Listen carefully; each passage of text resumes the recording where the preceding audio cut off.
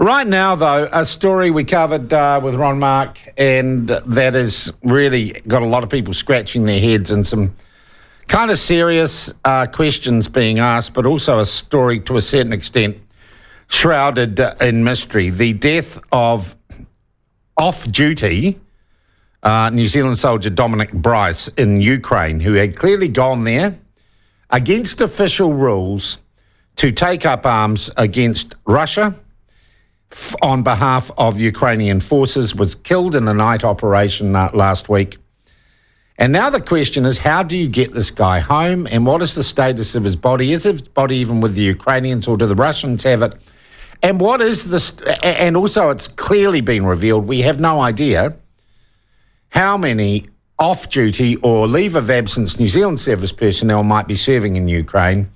And I think this does raise questions as to whether or not that is proper, what diplomatic or international ramifications does that have. And also because I haven't caught up with him for a while, but I think his commentary on the war in Ukraine and geopolitics is generally bang on. We are joined now by Professor Robert Patman. Robert, nice to talk to you again. Welcome back to the platform. Good morning, Sean. Good to speak to you. All right, well, this is kind of a turn-up for the books, the death of this Kiwi soldier in Ukraine. First, are you surprised?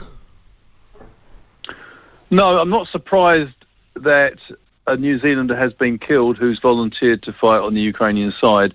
The Ukrainians have been very selective about who they take. You can't just volunteer and go.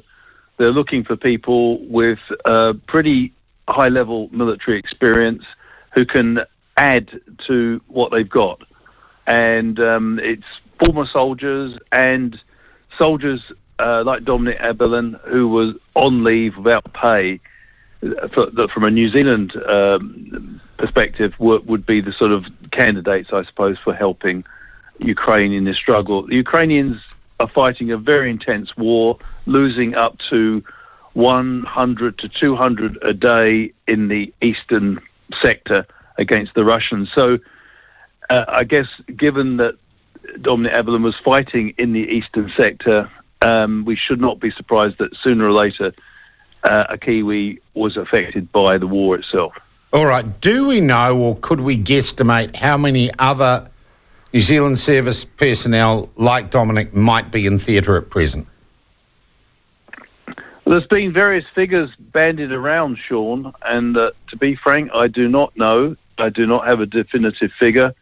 The fact that the New Zealand Defence Force is now looking into the number of people who've got leave without pay, figures being bandied around, and these are figures, this is speculative, this is speculation on my part, somewhere between 80 to 95 seem to be people who've got leave without pay. That doesn't mean they all went to Ukraine, however.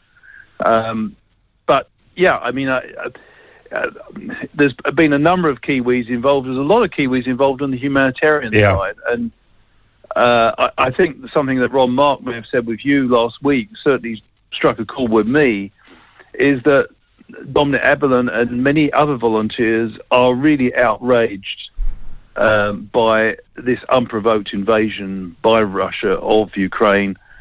And people who can make a difference sometimes think, why not? Yeah. Is it frowned upon, encouraged, ignored by the New Zealand military? My understanding is when you are on leave without pay or on a leave of absence, you are not meant to enter or visit any countries which have a travel advisory or travel caution from Foreign Affairs. That's my understanding as well. And the fact that Dominic Abelen didn't tell his own family that he was going there until he was there probably suggests that he was less than candid with the New Zealand Defence Force. But we don't know that. That was a conversation that he clearly had with the NZDF. And, yeah, I mean, it's very difficult to know, Sean, or be definitive on that issue. Yeah, and I guess now the fact that they are looking into people on leave of absence suggests they realise they might have, and I'm not going to say a problem, there might be a number of other New Zealand service personnel who are serving in Ukraine. Does that, Robert, make them technically mercenaries? Well, they certainly joined a group called, I think Dominic Abelen was part of an international group. I hesitate to use the term mercenaries because I don't think their primary motivation was financial. I think good point. Their primary motivation was to help the victim of aggression. And, it may sound... One of the things I've noticed in the 30 years plus I've been in this country is that most Kiwis have a very strong sense of what is fair. They may not agree what constitutes fairness, but they do have a sense of everybody's entitled to a fair go. And I think what's happened in the Ukraine has really, most Kiwis are outraged by it. And I think that they feel the world's going to be a more dangerous place if Mr. Putin's allowed to keep some territory which he's basically annexed from a neighbouring country. And I think many people on the humanitarian front and on the military front, if they're available and they had the opportunity, may well want to make a contribution. Yeah, I guess the question would be, would you have called people who joined the International Brigade in Spain during their civil war, would you have called them mercenaries? Because they certainly wouldn't have seen themselves as such, would they? No. I mean, I think there are definitely people who are hired guns, that is, people who've got the military skills and are quite indifferent to who they fight for, providing the money's right. But I don't think I don't think that's an appropriate use in this context. One of the crucial issues, Sean, is when Dominic Abelen was granted leave. And what I mean by that is the timing.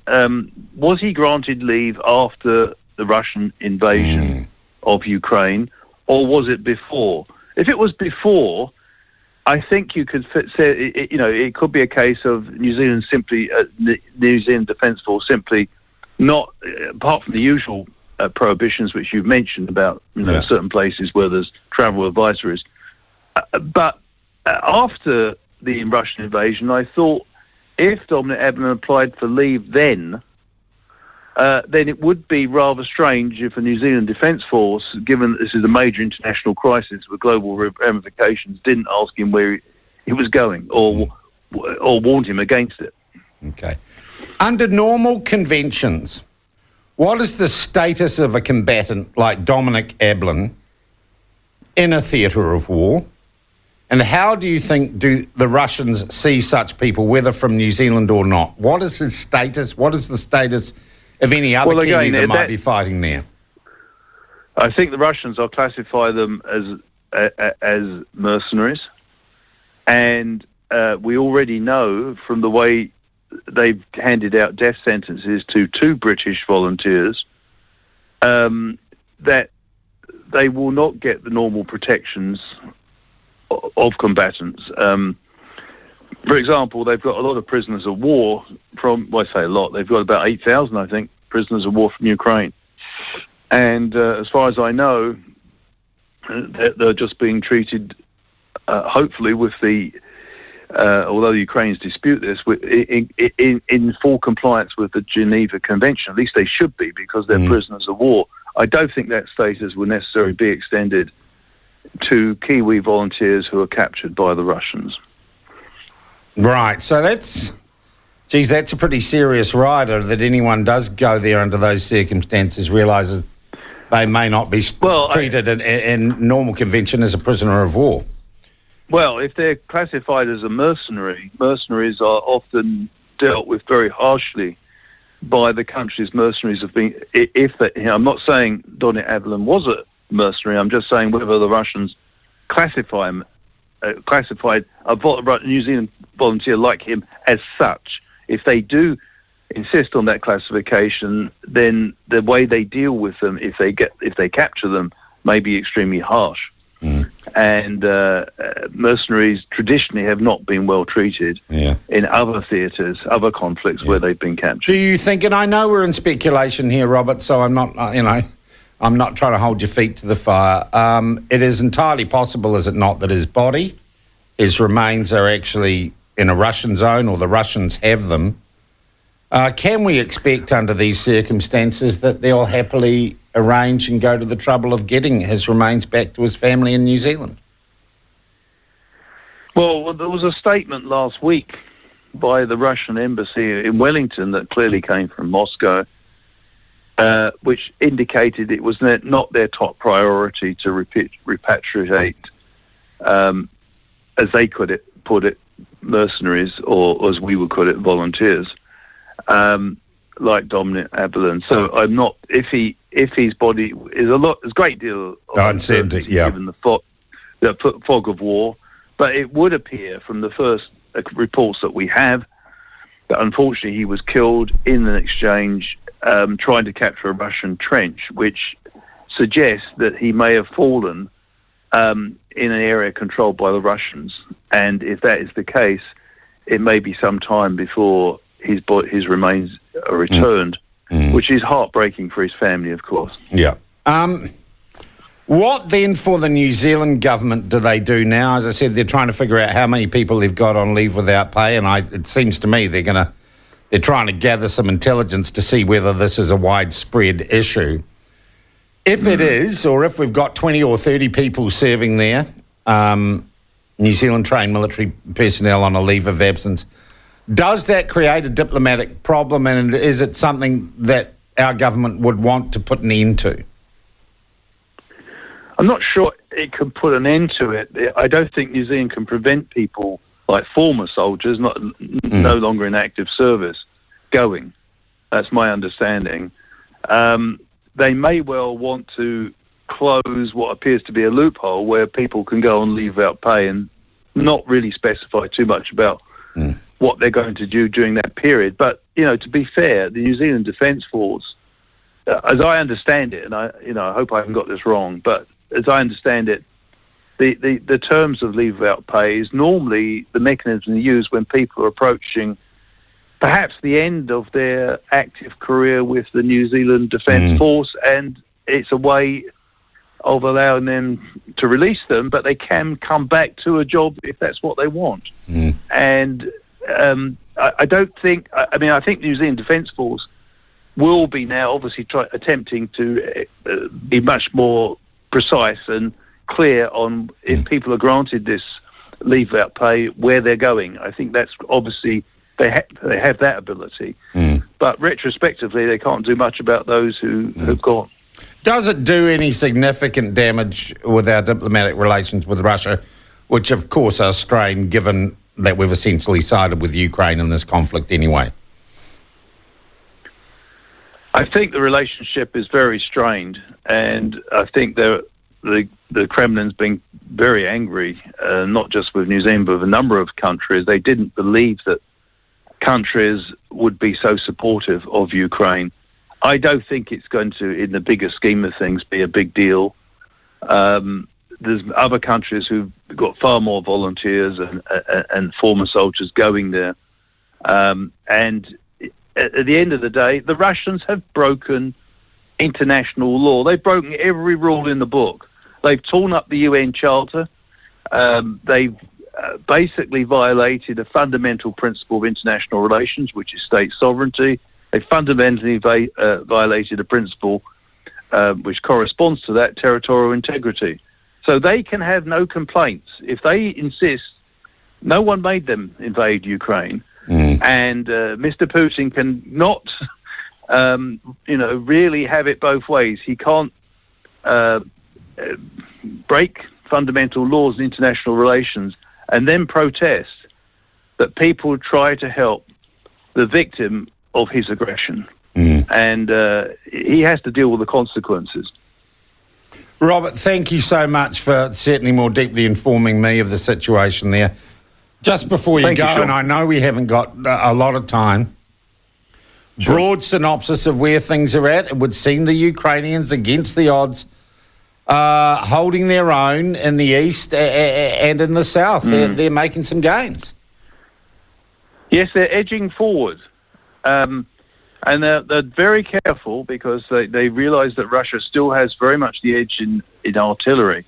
But some interesting developments in the last month since we spoke, Sean, particularly with what appears to be precision missile strikes in Crimea, which is the territory that Mr. Putin proudly annexed in 2014 and suffered no military consequences. Well, he's beginning to get those consequences now, and that will be a big blow to him.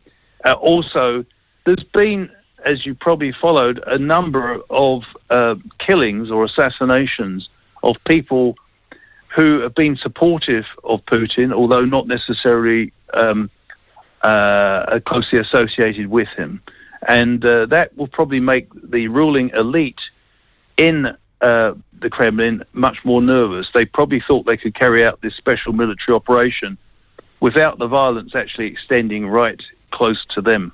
Well, they're beginning to discover otherwise. Robert, thank you very much indeed for your time. We will talk again soon. That is Robert Patman, geopolitical international relations expert, and great for an academic. Robert doesn't mess around with a whole lot of highfalutin terms. We get it pretty straight from him. So, how many? I'd really be interested in a text from you or a call from you, and you don't have to use names. Do you know someone else, another New Zealand service personnel who might be on the front lines in Ukraine? And if you want to share their story with us, and we would respect the right to, if you like, anonymity in that section, I would love you to text me on 5050 5050 or ring on 0800 332283. Do you know someone who is serving, a New Zealand Defence Force person on leave who is actually fighting in Ukraine? And it sounds to me like, there isn't going to be much love lost when it comes to getting back Dominic Abelen's body. And the Russians are not going to treat him under the Geneva Convention, which I don't know would they observe anyway. Rotten buggers.